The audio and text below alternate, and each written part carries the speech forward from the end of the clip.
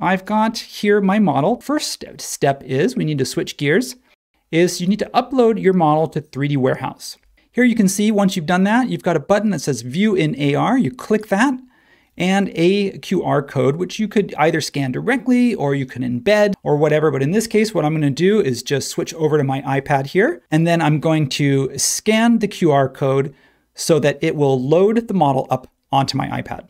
It's going to ask me to place it, and there it is. So now it's not exactly where I want it, but that's okay. I can position it. I'm using my fingers here on the iPad to just kind of push it. You can't see my fingers, but that's what I'm doing. I'm going to go in right now. I'm just going to walk into the bike room now. I feel like I've just left the co-working warehouse and I'm in my, okay, well, if I turn now, this is a 3-sided model, so it only has 3 walls.